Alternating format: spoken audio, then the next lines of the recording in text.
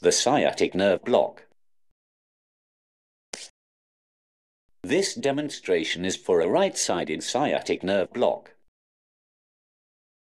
The patient is positioned prone. Identify the structures in the popliteal region. The sciatic nerve divides into the tibial and common peroneal nerves, as shown on the image.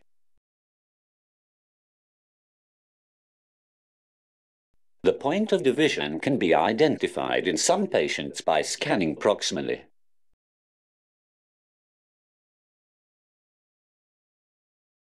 The mid-sciatic approach can be uncomfortable for the patient, but allows an effective, more proximal block.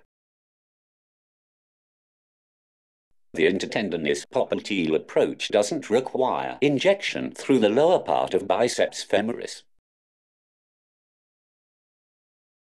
Direct the needle as shown and inject with care. Redirect as required.